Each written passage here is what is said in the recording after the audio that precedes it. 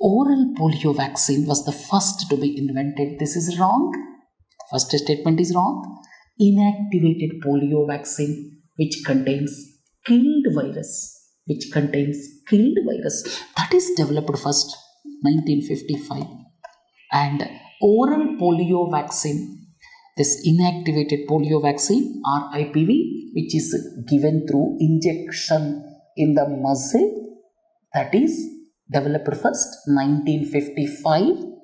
And first statement becomes wrong. Oral polio vaccine 1961.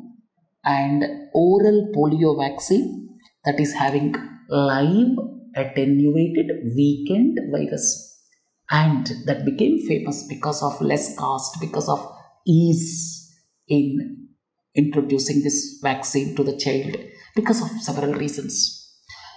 Both oral polio vaccine and inactivated polio vaccine are almost equally effective in controlling circulation of wild polio virus strains. This is wrong. In fact, to control this wild polio virus strain,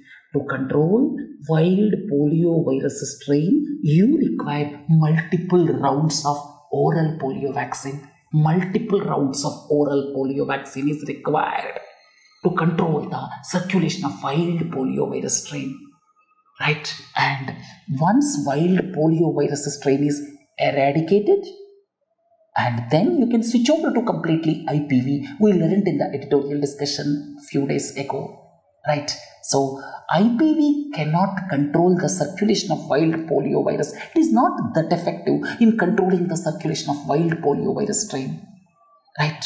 And once the country eradicates wild polio virus, it is to be shifted to IPV, because this oral polio vaccine in rare cases, maybe 1 in million, 1 in 2 million, that may cause IVDPV and CVDPV, right?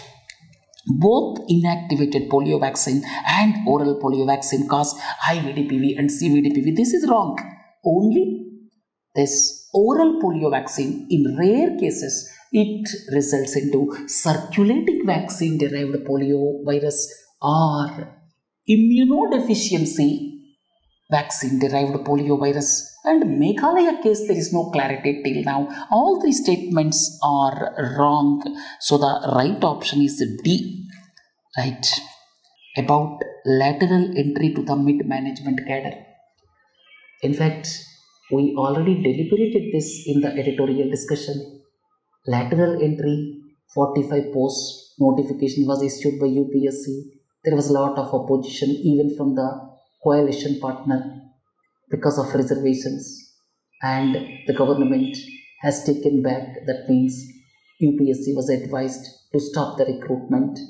45 posts are at the deputy secretary level. That means IAS officers who complete around 9 years of service enter that cadre. Director 14 years, joint secretary 19 years. At all these three cadres, for a period of 3 to 5 years, lateral entry posts were announced and that notification was taken back. Lateral entry was there for several years. Since 2019, 63 people were recruited through lateral entry and 7 resigned. Around 56 are working. Right. The lateral entry has been recommended by the second ARC. Absolutely correct. Second Administrative Reforms Commission has recommended the lateral entry because the emerging technologies, emerging areas, they are very difficult to tackle with the in-service officers. And once the officer enters through lateral entry, they continue to be in the government service till superannuation. Absolutely wrong. They may be for 3 years, 5 years, like that. And as per the existing norms, state governments have to depute all India services officers like IAS, IPS, Indian Forest Service to central government offices up to not more than 40%. But that is not taking place literally. And as per government statistics, above particular level, central government is supposed to have 1500 officers from the all India services, but they are working with around 500 officers. Right, so one only A is the right option as far as lateral entry is concerned. Have a nice day. Thank you.